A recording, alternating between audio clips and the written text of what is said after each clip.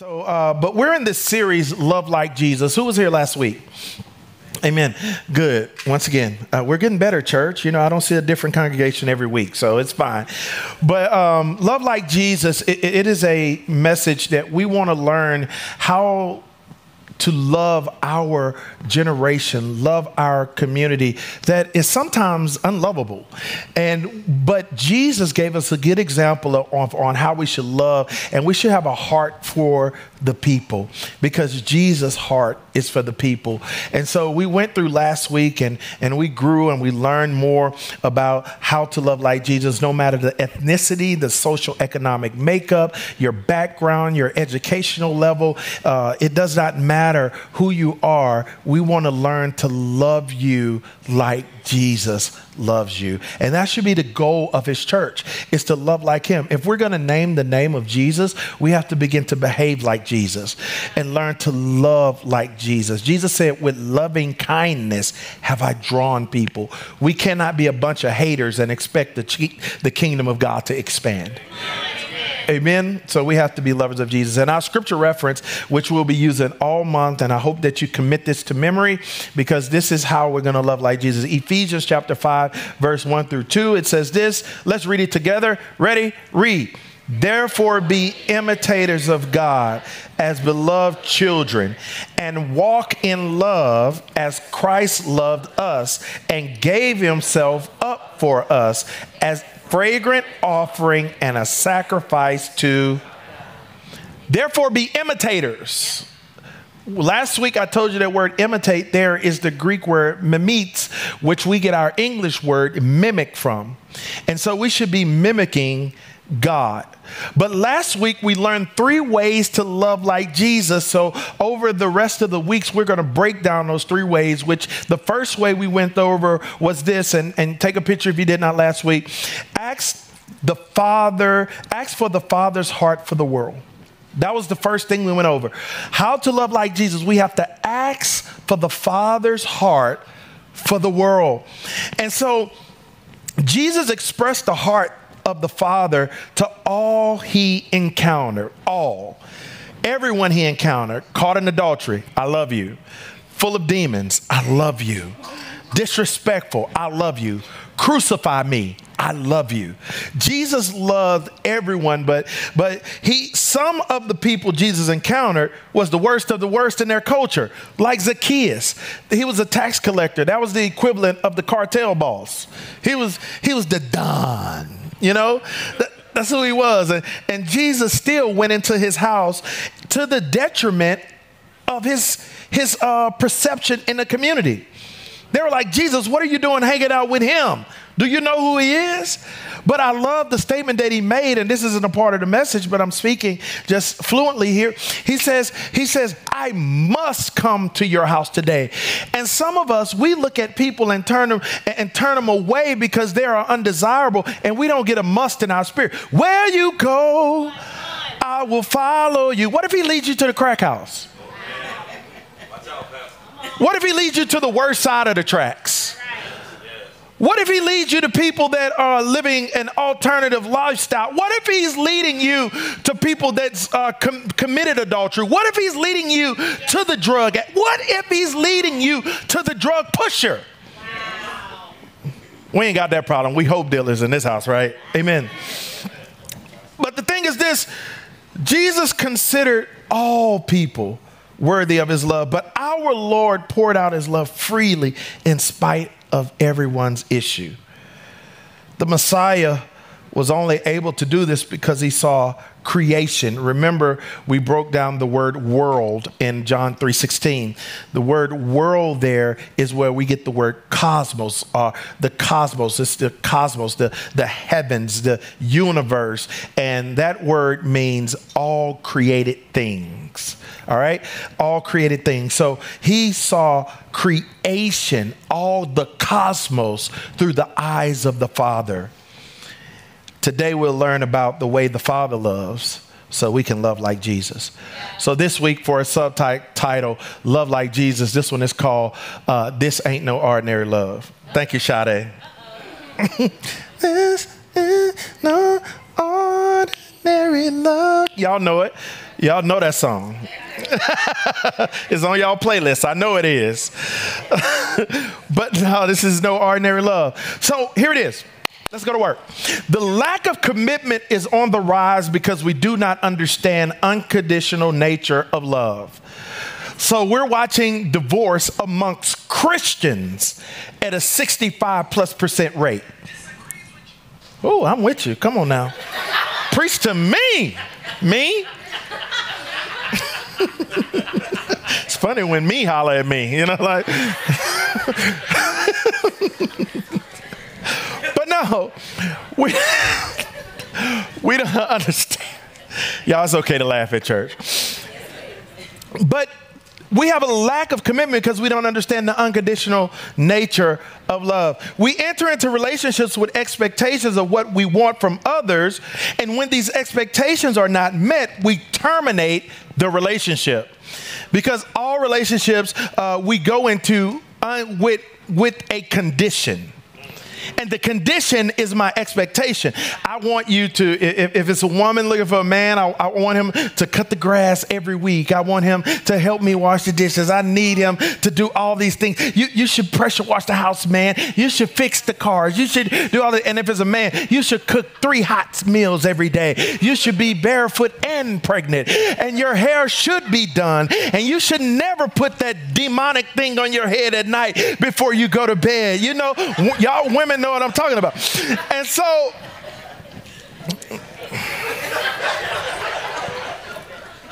single people, y'all don't know nothing about that. That's all right.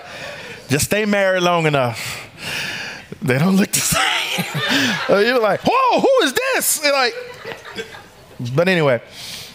But we enter into relationships, or let's go to strictly platonic, or friendships, or brotherly love. When we come into covenant with friends, and we have covenant with friends, we're good with you as long as you good to me, or you advance my ambition.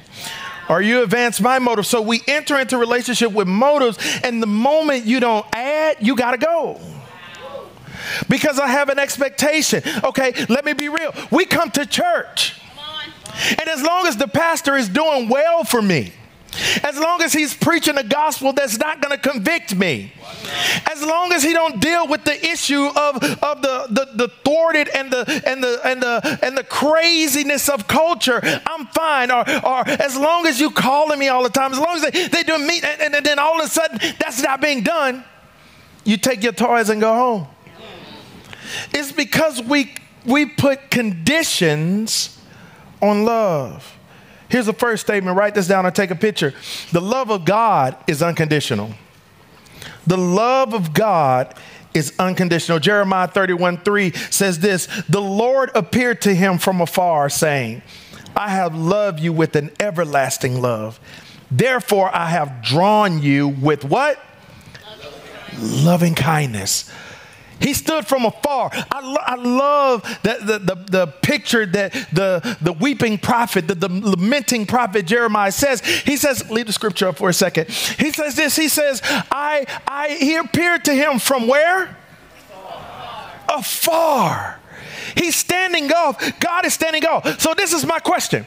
And this is how I think. So join in how I exegete text. When I see the word afar, I ask the question, who moved?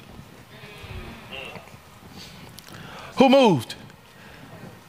If God is everywhere at all times, who moved? Why is it that God had to speak to him from far away? Why is it that the church have to speak to God like he's across a chasm? And we have to yell to God now, and God, can you, and God, will you, and God, can you show up for my community? And God says, I've loved you from afar. It's because we've moved from God, and now we're beginning to find who God is because we can't see him anymore. But we're here to put things back in order. The love of God is unconditional. The word right here for this kind of love is the word agape. There's 4 words that appear in the Bible for love. There is phileo, which we see Philadelphia, the city of brotherly love. There is eros, which we get the word erotic. That is a romantic type of love. It's not bad. Sex is ordained by God. Okay. It's ordained by God. All right. But in the proper context. All right. That erotic type of love is only for married people. And all my married people give me a whoa, whoa. And the Lord said, it was good. All right. And so we have eros, and then we have phileo, eros, and then we have a word that we don't use more, which is storge. Okay? Storge. Storge is the familiar type of love. That's when we enter into fellowship, koinonia, fellowship with one another. And now we have in fellowship with one another. And that's what the community of the church should be. We should be storge. That's why in the old church, they used to call everybody brother and sister. Well, how you doing, brother? How you doing, sister? We don't do it anymore, but I still do it. But at the same time, because I'm into storge. And then the last word is agape, which is the Greek word for unconditional love. All these words are not church terms. These are just terms they used in the Hellenistic period where they spoke Grecian language. And so they used Greek words, and it's agape. Agape, write this down and take a picture. Agape refers to God's in-depth love for people. Say people. And people's love for both God and others. So we always say agape is the unconditional love of God. No, it is also our unconditional love for people. Yes, that's good. Are you with me? So that's why we say we worship God passionately and we love others compassionately as a church, because we have to make sure that we're showing agape. We're not just receiving agape, but we've postured ourselves as a church to just always receive love, but we never render love. And so we become storehouses of God love, and that's why it's easy to say it's the God kind of love. But we fail to realize that if we're Christians, we should be exuding and exhibiting God's kind of love. Somebody say it's unconditional. Write this down and take a picture. We have been conditioned by our earthly interactions to expect love to be transactional. Everything is transactional. It's transactional. And so we've been conditioned by our earthly interaction. What does this mean? It means that love is earned over time. Love is earned over time. I was talking with my son last night, and we were talking about his allowance and his chores. And we paid him even though he's been slacking. And I said, son, you know why we even paid you? Because you're slacking. I said, it's called grace. I said, what is grace? He was like, well, I said, well, I'm showing you grace. I want to demonstrate grace in the natural. Grace is you got what you didn't deserve. Yeah. And that's my love. You didn't deserve my money. So it wasn't transactional. I'm not giving you money because you earned it at this moment. I'm giving you money just because of who you are. But we can't understand that because we are transactional. Everything we do becomes transactional. I will follow you on Instagram if you follow me first. Hey, I'll come help you at your house if you come help me at my house. Hey, I'll be your friend if you friend me first. And so everything we do is transactional. We're looking for a transaction in all of our relational encounters. And so because it's transactional, what happens when the other person's bankrupt? Can I talk to my committed for life, my married people for a second? There are going to be times where your spouse is emotionally bankrupt. And they just don't have anything to give in the moment. What do you do? Somebody said it in the back. You just keep giving. Why? Because that is agape. It is unconditional. It is not transactional. I am not looking for something back. The thinking of transactional love is this: if I do good enough towards them, they'll love me more. Some of you walked in here this morning and you don't feel worthy of this love that I'm talking about, this unconditional love, because you know you. You don't feel worthy of the love that your spouse gives. You don't feel worthy of the love that your children can give. When we hugging you at the front door, you're like, why are they hugging me? If they only knew, they don't understand what I'm going through, and you don't feel worthy. That is not biblical thinking. That's right. If we're 100% honest, we're never good enough. The Bible says that at our righteous, we're just like a filthy rag. In comparison to who God is. Y'all, I never preach above where I am. I deal with this. I'm like, God, I was telling the team on the way back from Mexico, I struggle saying, God, why did you give me such a great church? Why do these people keep coming back? Why do they? I was sharing with them, like, I struggle with that. And I tell my pastors, I go to them once a month and I tell them, hey, can you check on me? Because I struggle with accepting that people could actually love me like that. Because I know me. And don't be looking at me sideways because you know what I'm talking about. Y'all feel the same way. Y'all go, how can they love me like that? How can they accept me like that? How can I still be in and pulled in like this? It's because his love is unconditional. He loved you even though he knew how you was going to behave. This thought process has made it difficult to convince broken people in humanity that they are loved by a loving God. Churches and religious organizations have made religion a priority and not relationship. What is religion? Religion is telling you what you can't do and not telling you what you can do. Religion is telling you that you are in bondage to and not free from. Religion is when you come to church, we'll say, now that you're saved, you can't smoke, chew, or run with those who do. Instead of saying, now that you're saved, you get to worship Jesus and enjoy all creation. That's the gospel of Jesus Christ. The word gospel just simply means giving the good news. And the good news is this: I don't care what you do. I don't care where you go. I don't care what you touch. This is not the Levitical order anymore. The laws and the prophet has been fulfilled, and Jesus has died once and for all, and he loves you the way that you are. He loves you unconditionally, and he is calling you from a place of holiness into your place of filth and saying, I love you. Please, son, come home. It is unconditional. I don't care about your misbehavior because it does not negate the power of the cross. Oh, this is good gospel preaching this morning. Jesus paid the ultimate price because he loved us. So if you feel you don't have the currency to pay for the love that the Father gave you, Scripture says this in John 3:16, your currency is just your belief. So how do I get that love and understand the love? The love exists. He loves us. He cares for us. He's with us. But what's the currency? It's your belief. Where is belief originated? In the soul. What is the soul? That's where I find my mind, my will, and my emotions. And so when I submit my mind, my will, and my emotions to the Father, he says, okay, now you're going to get an understanding of how much I love you. That's why I love when people first give their life to the Father and they run so hard for Jesus.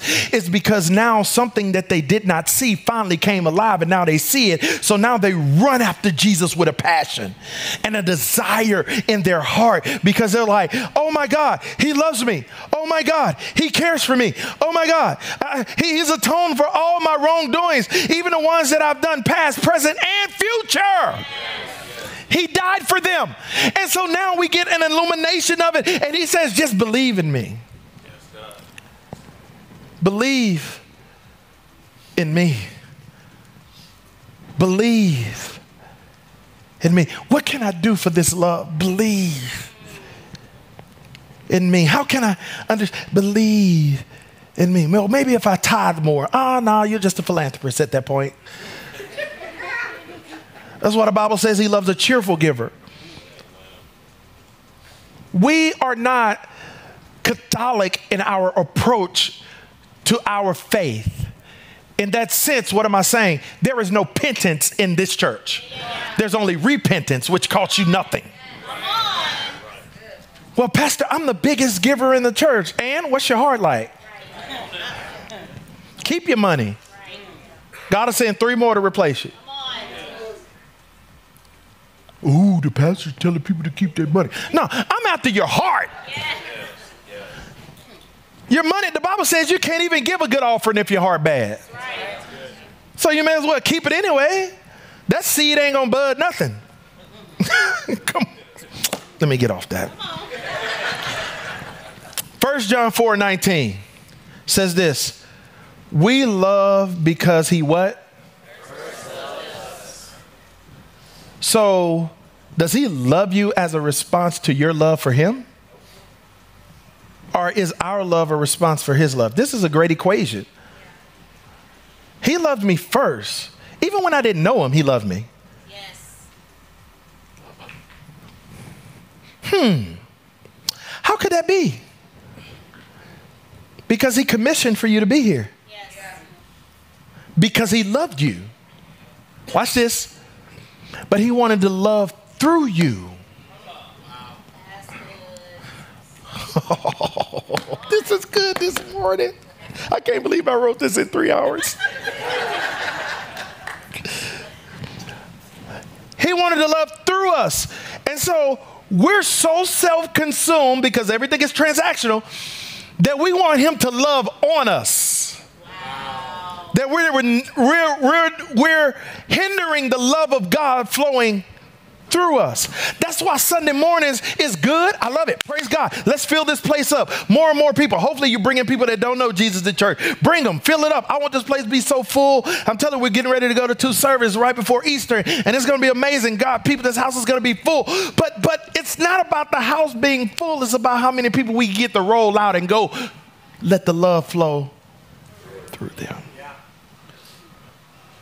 Through them. If what we do in this house stays in this house, we missed it. That's right. Yes. That's not agape. It's the love of God towards us, but it's also our love for God, Yes. to God, and to others. Okay? So write this down. Take a picture. God's love is not based on performance. Y'all in the house today. I'm feeling it.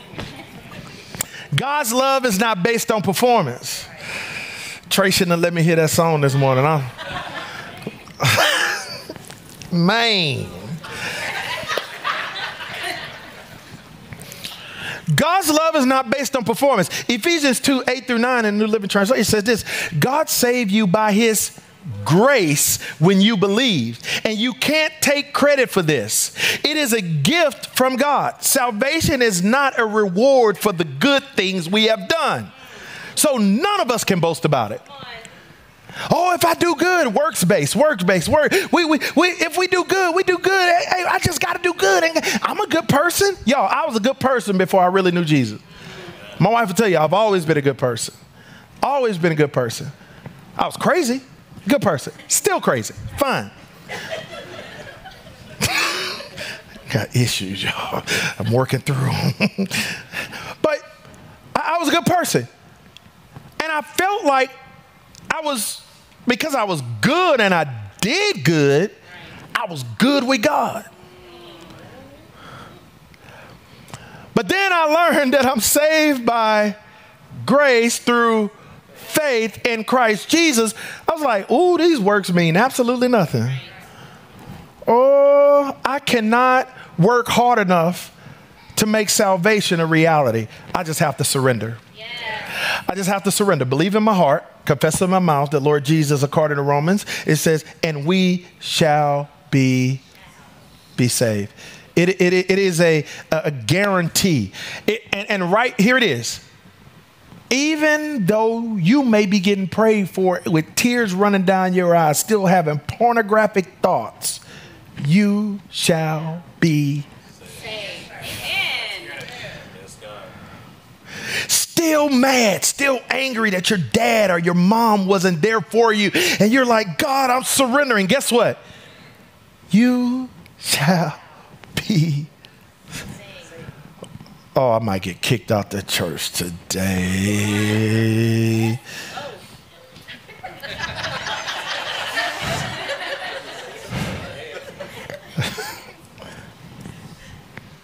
Do y'all hear my heart? I want you to be knowledgeable Christians to understand that it's not work. I've watched people get sick and say, oh my God. And I've watched pastors say, if you give $100 in the offering, you will be healed. So you mean to tell me I got to buy a miracle?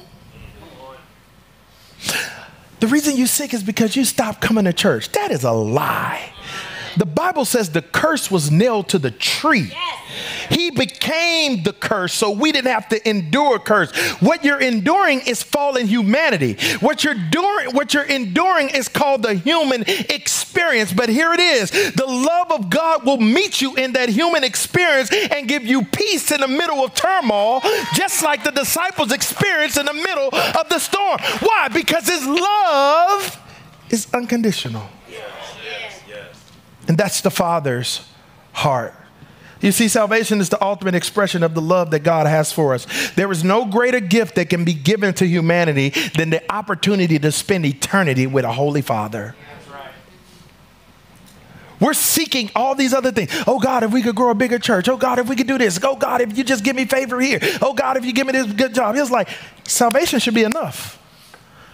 That's why Matthew penned 6:33 in his gospel. Seek ye first the kingdom of God, and then don't worry about anything else. He also says in Matthew, if he clothe the lily in the fields, if he take care of the birds, the birds in the air, and how much more will he take care of you? His love is unconditional. I'm not seeking God's hand. I'm going after God's heart. And if I get God's heart, he'll expose his hand. Because there is no father that will not give good gifts to their children. You can come up, team.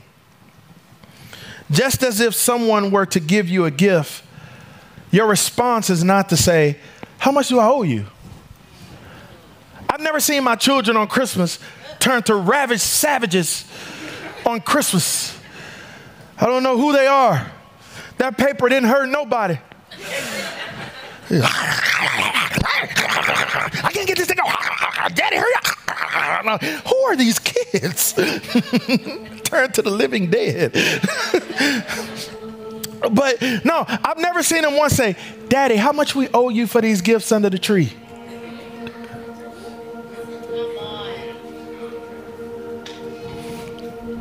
So if salvation and God's love is the gift of God, why is it that we've been conditioned by church leaders who don't really understand this, who really want to manipulate you in this witchcraft? I'll deal with that one day in the series Facts. How there's a lot of churches that's a bunch of witch cauldrons.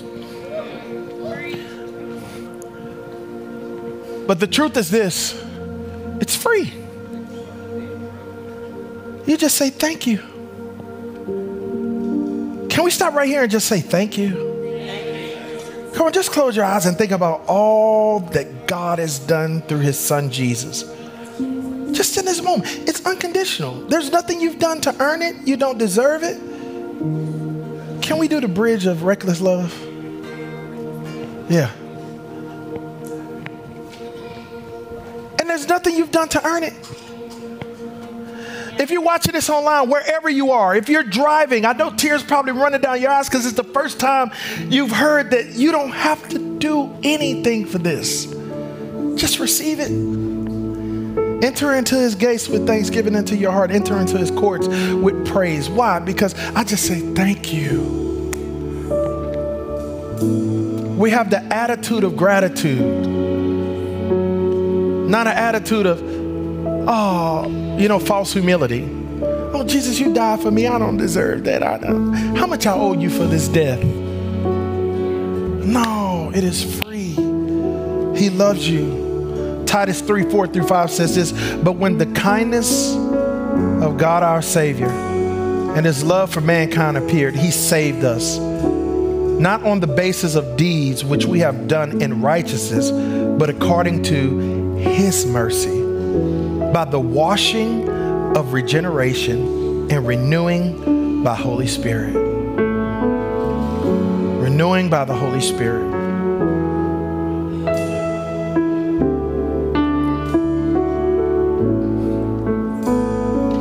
Renewing of the Holy Spirit. going to end with this. Love is not something God does. It's who he is. Oh, he loves us. Yeah. But that's who he is. 1 John 4:8 says, the one who does not love does not know God. Why? Because God is love. There's a wrestling match over in our generation and our culture. There's a big wrestling match over who deserved this love. Who deserved the love of God? Is it the Republicans? Oh! Is it the Democrats? Yay! Is it the blacks? No! Is it whites? No! Is it the... Get over it. Everyone deserves this unconditional love. Everyone. Watch this. The one who does not love does not know God.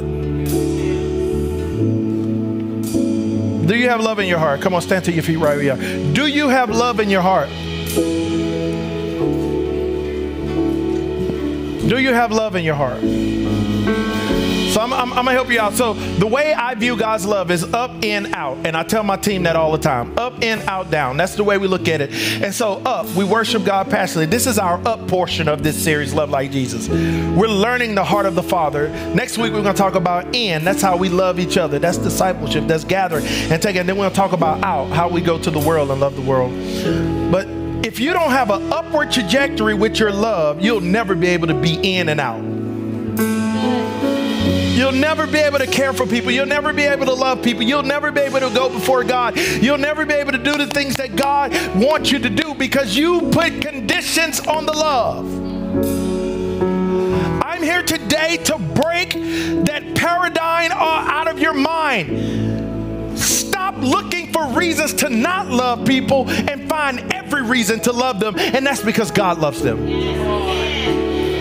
God loves the broken. God loves the ones that may not see him as God and may find other things. But if we don't demonstrate that love, who will?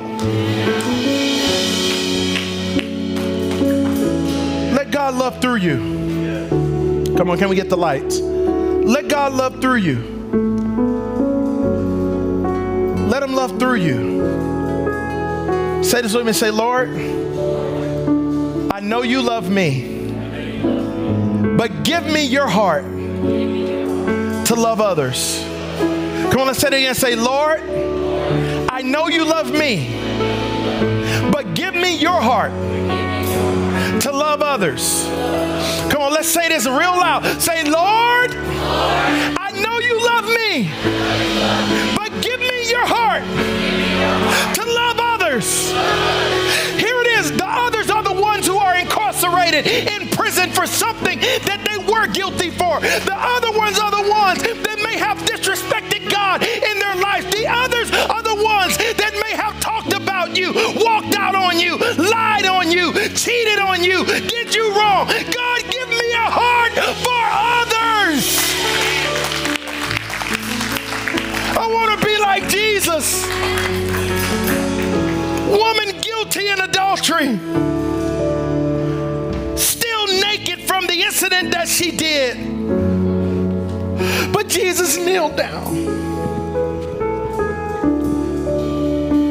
and didn't look at her in her shame, but only looked up when she understood that someone loved her. Will you commit to showing that love? Will you commit to showing unconditional, God kind of love? Start from that posture. Don't enter into relationships. Here it is, and I'm done. Don't enter into the relationships saying, okay, you got to make deposits to get to love. Start from a full account of love. Understanding, watch this, and I'm going to get more into this as we go through the series, that love is is bankrupt of understanding the wrongdoing. That's what it says. Love holds no account of evil. It's bankrupt. It holds no account. So it doesn't even understand. So here it is. What if you get to heaven?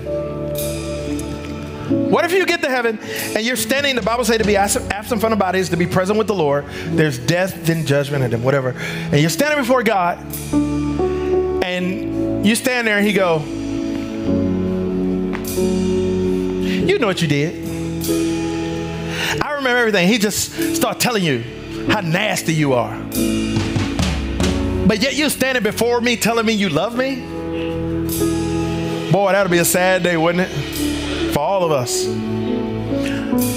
But you know what's going to happen? You're going to stand before the Father. And you're going to be conscious because your consciousness will be there. That's how we know whether or not we're in his presence or we're absent from his presence. Hell is just being conscious that you're not in his presence or you don't have access to it. That's hell.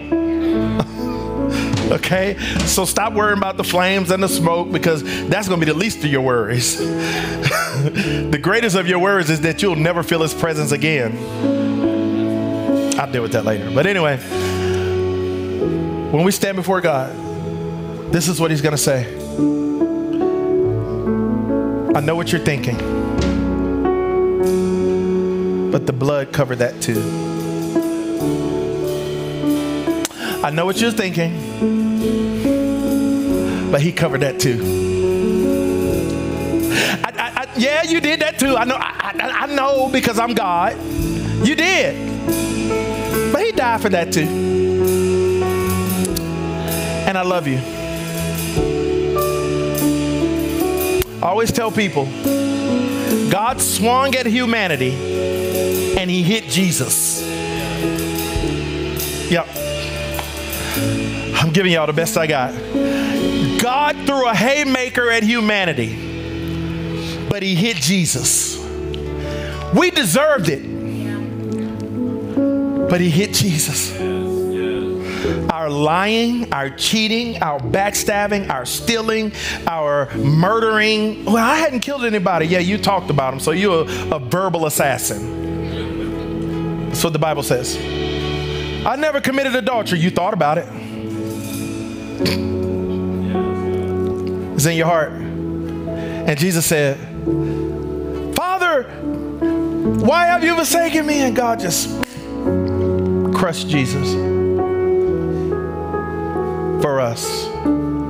So I said, Father, forgive them for they know not what they do. Jesus in the Garden of Gethsemane, Father, if there be another way, I don't want to take their hit. You know, those of you who have siblings, you know, when you take the whooping for your siblings, I never did. I was the baby of 8. They took the whippings for me. Like, man, that looked like it hurts. But I'm thankful. But I want to pray for you right now. Every head bowed, every eye closed. If you're here and you may be watching online wherever you are, and you don't know this love that we're talking about, you don't know this Jesus, you felt like you didn't have the currency or the bandwidth to receive this kind of love, I just told you a simple way. You just have to believe and confess it. It's a currency. And you're here today, you want to make Jesus your Lord and Savior. I don't want you to be ashamed or shy and say, man, I really want this. Wow, he really loves me. He really loves me. That was the summation of this message. He really loves me. If you're here and you say, I want to accept Jesus Christ as the Lord and Savior, just raise your hand right where you are. Don't be shy. Don't be ashamed. Don't be, I see you. Thank you. Thank you. Thank you. Thank you. Is there anyone else? Is there anyone else? If you're watching online, go ahead and put that hand emoji in there. We know what that means. It's not raise the roof. That's just saying, I want Jesus. So pray this prayer with me, there, everyone, because we don't want you to pray this prayer alone. Let me do this. Oh, I thank you, Holy Spirit. You may have known that love, but you walked away. guess what? He never walked away from you. He may be screaming to you from afar, telling you that I'm drawing you with my loving kindness, and he wants you to come back home, O prodigal. And when you come home, he's going to put a garment on you, and he's going to put a ring on your finger. If you're here and you want to rededicate your life to the Father, you raise your hand right where you are. Right where you are. Thank you. Thank you. Rededicate. If there's anyone else, thank you. I want to rededicate my life to the Father. Amen. Let's all pray this prayer together as a family. Say, Lord, I love you. Thank you for being my Savior. Thank you for being my Lord. I confess with my mouth that you are Lord. And I declare, I believe in my heart that you died for me. Today is the day that I live for you. Forever and ever. Amen. Come on, let's give God the best praise that you have right there. Thank you for joining us for this message. If you'd like to learn more about Anchor Chapel or support our ministries, you can visit anchorchapel.com or follow us on social media at Anchor Chapel. Have a great week.